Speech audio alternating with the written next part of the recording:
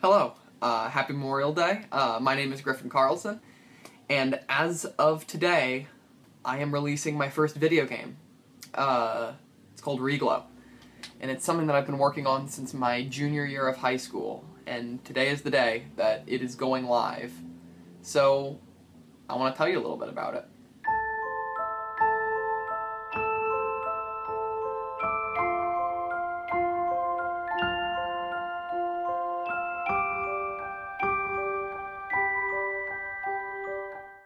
The story of ReGlow starts with a scientist by the name of Dr. Alec, who wakes up one day in the underground dimensional testing base Basilisk to discover that something has gone wrong. All of the other scientists, his co-workers, are now missing, and strange red ooze creatures now infest the base. In ReGlow, the entire game is dark. The aesthetic is very darkness and light. With lots of the level being concealed in shadow. There's a small beacon of light around Alec, showing you where you're at.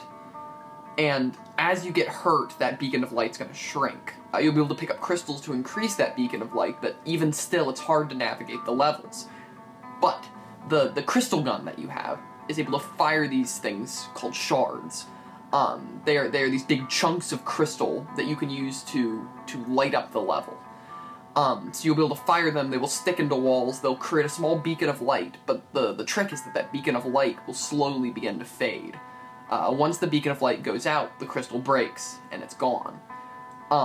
You have unlimited of these crystals, but it takes a while for your gun to recharge before you can shoot them again, so deciding when or where to shoot your crystals to illuminate levels, as you're also having to deal with shooting all these monsters that are trying to attack you and turn you into one of these strange slime creatures is a part of the challenge of the game.